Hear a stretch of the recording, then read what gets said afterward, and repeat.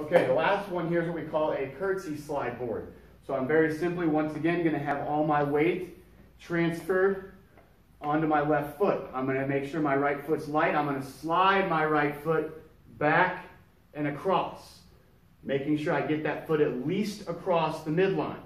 Now, when I do this, I want to make sure that my belly button and my center of gravity stays right over that front foot with it nice and flat. All right, I'm just going to do my curtsey. And I can once again add a little pulse. This one's a little trickier, but I can add a little pulse to that one as well.